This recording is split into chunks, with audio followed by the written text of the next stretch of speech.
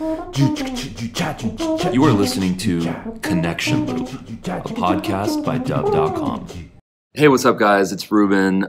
You are on Dub's podcast here, and I'm with Shelly Grierson. And she works at a company called Space Between as the director of marketing, and I'll let her get into that a little bit. But she also has a very interesting LinkedIn. What is it? It's sort of like, it's called LinkedIn Ladies. So Okay. if you search the hashtag LinkedIn Ladies on LinkedIn, Okay. you'll see me come up. Yeah, effectively, it's a concept by a company called LinkedIn Local, and the whole idea is that we connect all these people on LinkedIn. But what's the value of the connection if we don't actually do anything with it? And people are really on guard on LinkedIn these days, and understandably so, because you connect with someone and then instantly you get this automated sales email and you just think, oh my God, you know? So people are starting, the whole benefit of it is kind of, now people are getting their guard up, it's losing some of its shine. Yeah. And so the whole point of LinkedIn Ladies is to provide this safe networking environment for ladies in the UK, where I'm based, to come and network together. And it's about having a glass of the old, wine and, just, and getting to know people as people. Cheers. Chin-chin, you're supposed to look at eyes when you do that. Did you know that? Yes. Maybe that's a British thing. No, that's a good thing. I normally do that.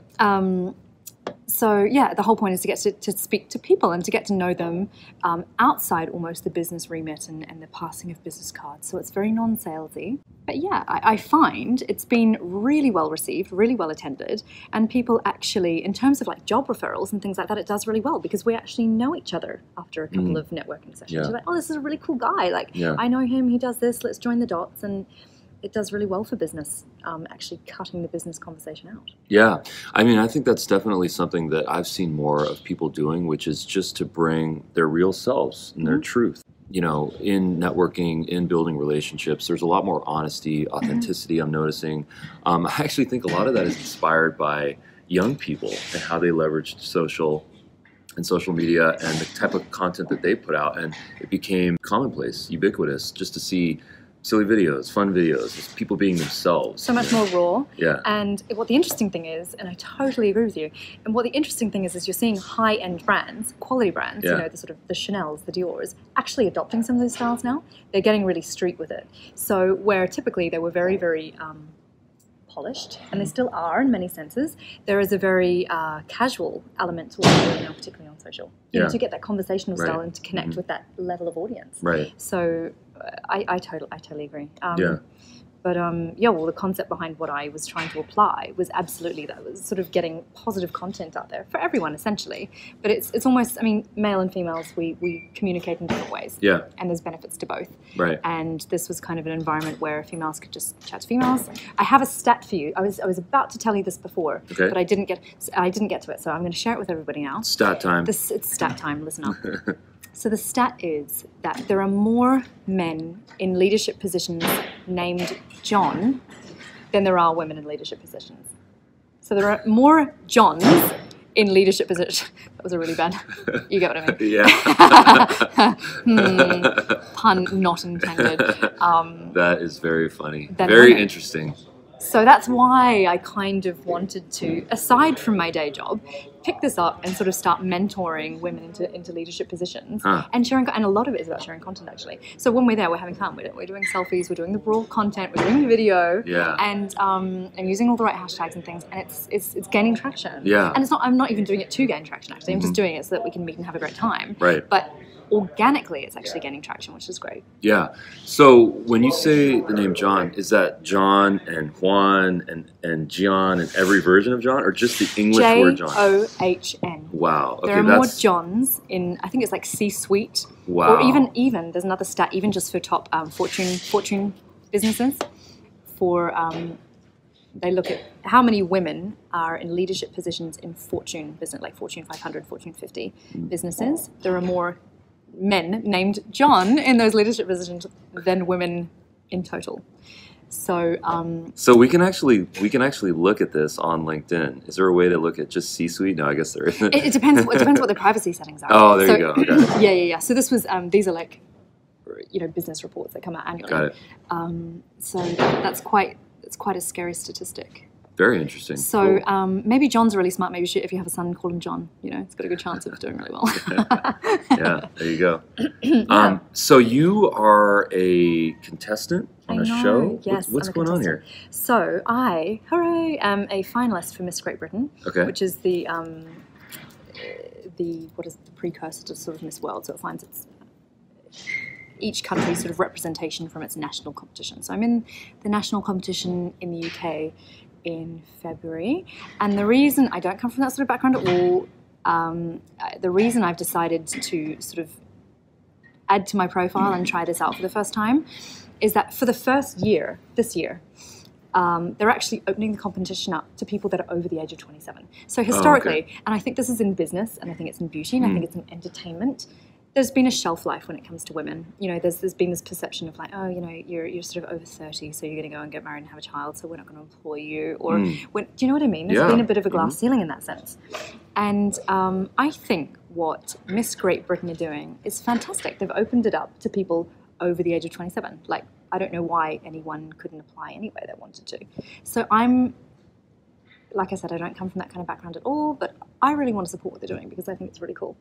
And it's very scary to think you just, as a woman, you're literally just opening yourself up to be completely judged.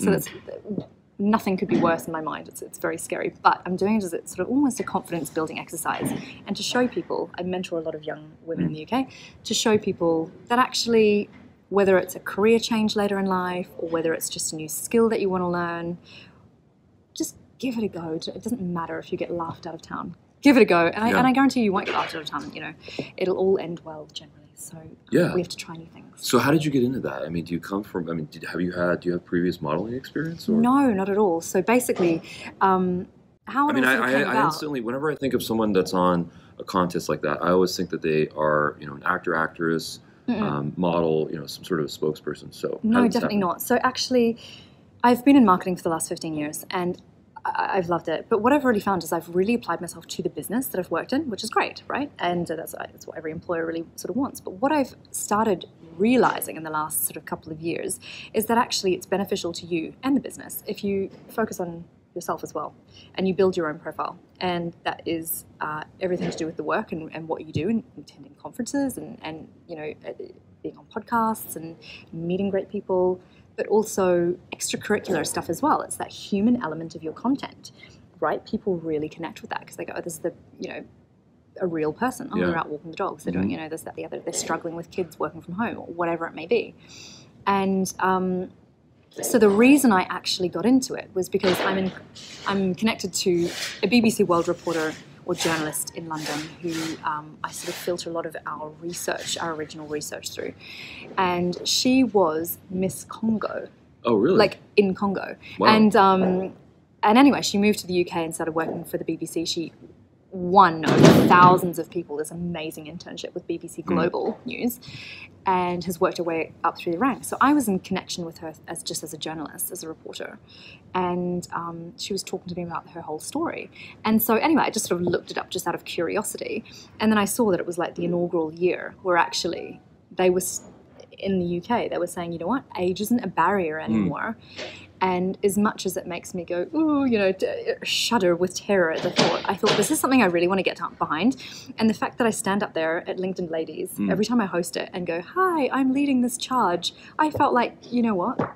I feel like I need to do this to sort of prove to people, you know, I'm doing what I say I do outside of work. I'm sort of leading the charge a little. Yeah, that's amazing. I mean, I'm really kind of inspired because you're definitely putting yourself out there, and you know, you're making yourself vulnerable. Because I think that when you do something like There's definitely an element of that. you know, you said that, you know, you open up yourself for criticism. You know, of course, there's a lot of positive attributes to this as well, but that's a reality. I mean, anytime we put ourselves out there, there's always going to be people that say X, Y, and Z, but we can't really worry about that, right? Totally. Yeah. Well, that's part of building your profile, right? Yeah. So, and no matter what you do content-wise, and the more you amplify it, the more response you tend to get, right? So that's the whole aim of the game is we go, right, we want to grow our following. We want to promote amazing content, preferably video content, because that's what's, you know, absolutely ruling the present and the future.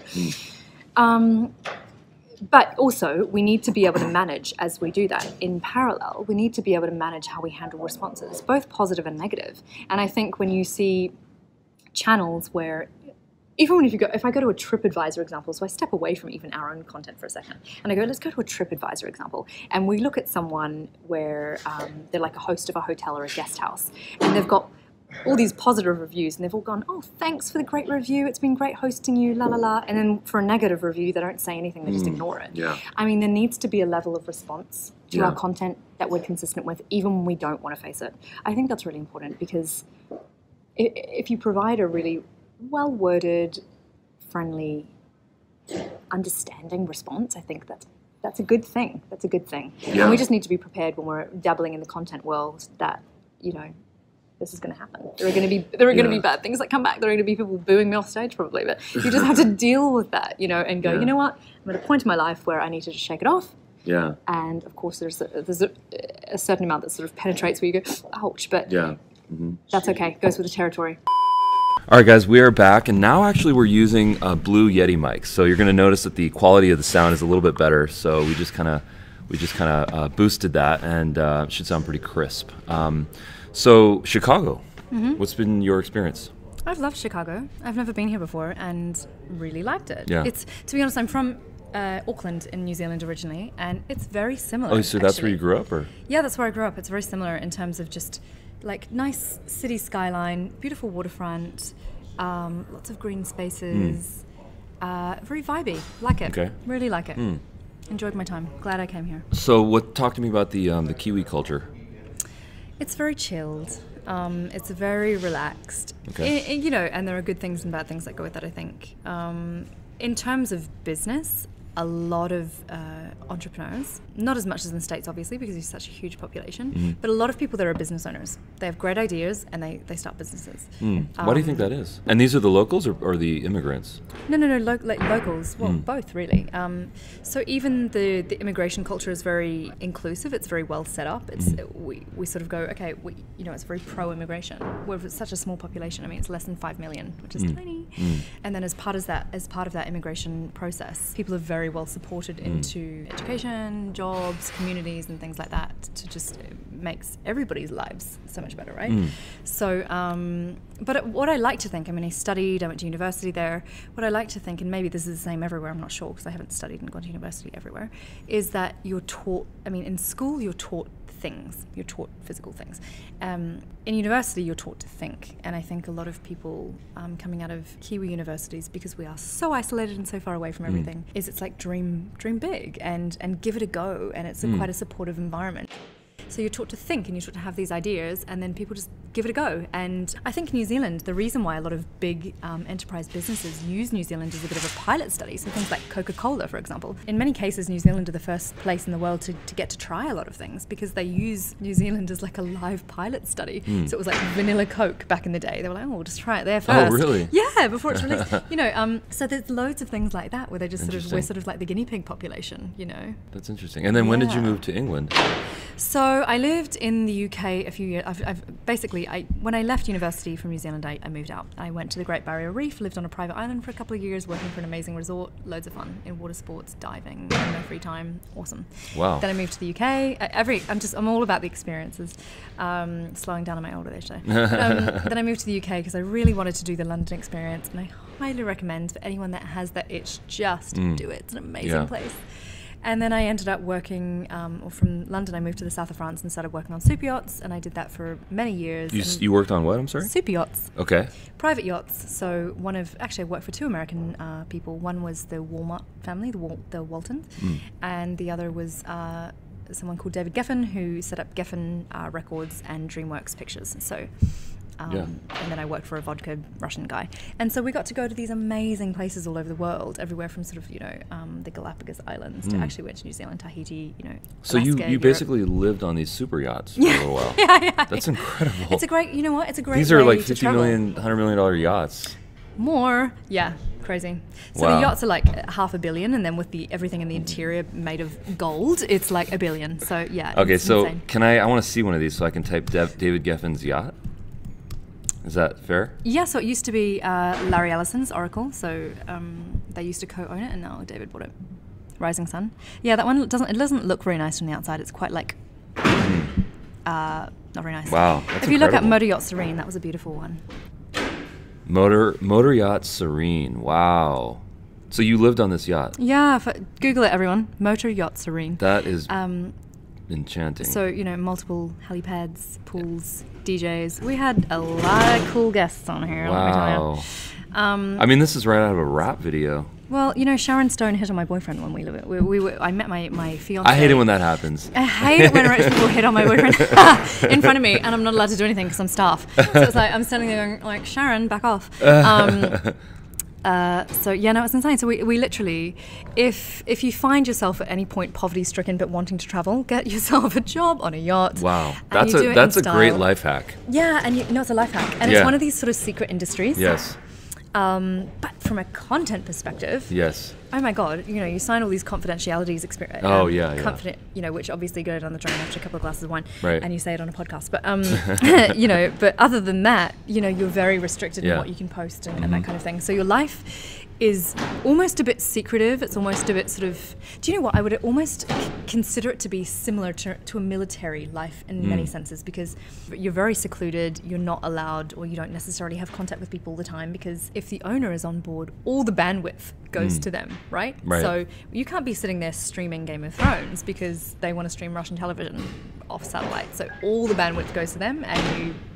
Yeah. Very interesting. Cool. Yeah. Got it. Okay, so we talked about Chicago. We talked about LinkedIn Ladies. We spoke about, I think there was something else that I really wanted to talk to you about. Oh, I think it was sort of leaning into us as personalities. I want to touch upon that a little bit. Talk to me about your experience. You mentioned something when you were on stage, or I think about this event. Talk to me about that a little bit. In terms of different. Would say leaning into who we are and like us as personalities, and sort of the things that we project, and you know how to be your most honest self. How about that as the question? Yeah, definitely. I think again that's really topical. Everybody's talking about authentic content to the point where it's almost like the word authentic. You sort of go, ooh. You know. And why is that? Why is that a cringy word? Just because it's used a lot, I suppose. It's being used a lot at the moment. And then that cycle will pass, and authentic will be a word that is okay to use again, I guess. But yeah. I guess we're so inundated in our work lives, in our private lives, whether it's content that we're producing for work purposes or whether it's something that we do in our spare time. Like, I'm sure I speak for everyone when we have friends on our social media channels that are almost broadcasting their lives in an unreal way. And I've had to take detoxes from social media because social media it's made me detoxes. feel bad. Like, do you know what I mean? Yeah. I log on. I'm not working on super yachts anymore, and I've still got these friends that are, and it's like, oh great, someone's in the Maldives, and I'm sitting here and it's raining, and I feel depressed about it, you know. And so no, but you know, I've had to take detoxes because there are people that almost self-promote on the social side of things, not even on the business side of things. And so I think there's a balance to be had. I think it almost depends where you're from a little bit. I know basically in the UK, in Europe, I know in New Zealand as well, we're a very quiet bunch in terms of self-promotion. It's considered very cringy, and it is. Like I feel like that as well. I feel like I've got to sort of break that barrier down a little bit. Yeah. But we were talking about this before, actually. Like, nobody is going to sing.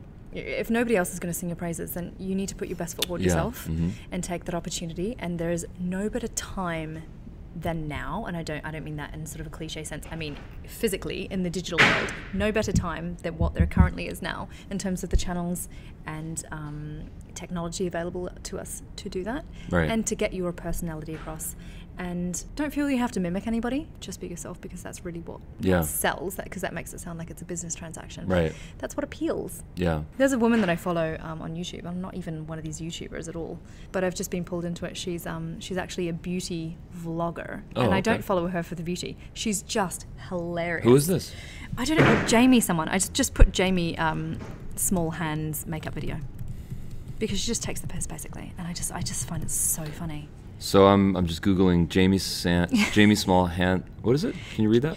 Jamie Small Hands makeup video. Okay. So what's your tiny hands? Jamie French. There we are, people. We found it. Okay. Jamie French makeup Writing tutorials. is not that easy, but Grammarly can help. This Do you use sentence Grammarly? is grammatically correct. I did, but then I got sick of all the. Oh my She's gosh. hilarious, and she's a fantastic singer. Actually. Someone yesterday told me I'm a good singer. I'm so excited you? for today's And I'm a video. drummer. I don't sing. Today we did Maybe you should the start Tiny singing. Hands makeup challenge. We did a spring makeup tutorial, as you can see. Just kind of a Wow, fresh, she's great. bright spring makeup look. I love her saw vibe. someone on Instagram story using Tiny Hands at her work, and it instantly came to me. I was like, Oh my gosh. something like that. Honestly, And other people Wow. she just, she's very self-deprecating. go-to foundation for Well, me right I mean, now. what I love about this is that, you know, she shows herself without makeup. And that's honest. I mean, that's what she looks like. That's the truth. For me, I totally don't even follow it for the makeup tutorial Yeah. aspect. I follow it because she's hilarious. No, this is great. She does other ones where it was like, and she does it with a serious stance, Mm. and it's like, you know, the '90s clubbing makeup look, which was like horrendous. You know, where nobody. Zoolander style? Yeah, yeah. Nobody was famous for good looks in the 80s and 90s. Let's face it. We've all been there. And Yeah. so she does it, but a completely serious face. Okay, well, what you want to do is find the complete wrong tone of foundation, just slap it on. Don't worry about anything else. And it's nothing about the makeup. She's just hilarious. So that's Cool. Jamie French, check her out. Very cool. So anything else? Anything else you wanna bring up? Darling, I could talk for days. Okay. But you know. Yeah. So I you're dare gonna be not. so in about what 6 months time you're gonna be the winner of that the pageant. Can I call it a pageant? I don't like the name pageant. I like contest better. Contest. So Because- and when is that?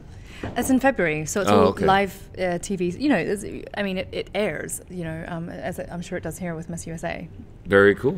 So it's quite scary. And then do you have to get voted? No, it's based Or on is it based on judges? Judges. Okay, got it. Judges. So it's like a closed room. But there are things that come into play. So over the next 6 months, we have things like publicity that is measured, charity like fundraising and all that sort of stuff that is measured as well. So it's interesting because I'm connecting with all these girls that have been really into pageants for since they were knee high to a grasshopper, and I'm coming in at the ripe old age of 32. For the pure reason that they've opened it up to us old ladies and giving it a go. And isn't it ridiculous though? 27 is so young. That's almost the stand I'm trying to make, is like, it's so young, nobody should be restricted to that or feel like they're over a hill at the age of 28, because it's ridiculous. Yeah. Life's only just begun. Yes. Yes. So yeah, there are a few measures that come into play over the next 6 months. Yeah. But ultimately, you know, it is what it is. But they say it's like, look, it's not solely based off this, that, or the other. We actually want to find the right personality in the right person. I'm Right. slurring my words because I've had 2 wines. You can't Yeah. really see it because it's hidden behind the microphone. I can't But tell. it's been a fun podcast, let me tell you that. Yeah, this has been fun. Yeah. Well, thank you so much for your time. Thank you so much This for has having been me, really Ruben. good, It's been yeah. fab. It's been lovely meeting all of your team, Yeah. like all the people behind the scenes that go Yeah. into all of the work that Yeah. you see. Has Well, no, been we met in incredible. Los Angeles at the Digimarcon and now Yep. here in Chicago, so it's been a good event. Yeah, it's fun bumping into people all over the world, right? Yeah, it's been fun. I mean, this was my first kind of video masterclass sort of keynote speech that I've delivered. So it's sort of a big deal for me in my career, you know, and it was definitely a learning experience for me. Do you know what? If you hadn't have said that, I would not have known, because you've got one of these voices that sounds very experienced. You could be well, look, you're in front of a microphone. I think you found your calling.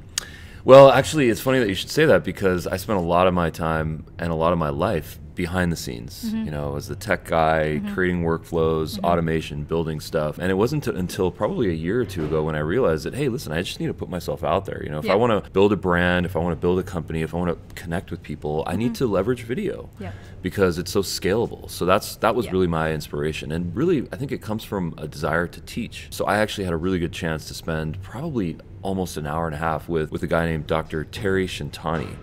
That's his website, drterryshintani.com. But he was a doctor out of Hawaii that's into wellness and alternative medicine, and I had so much fun just helping him with his website. And we recorded the whole thing, so we have like 4, video vlogs out of that. That was a lot of fun. So for me, very it's about cool. the learning and it's about the connections. That's very cool. Yeah. It's been a pleasure. Yeah. Thanks so much. See you guys on the next one. Don't forget to subscribe. See you guys. You are listening to Connection Loop, a podcast by Dub.com.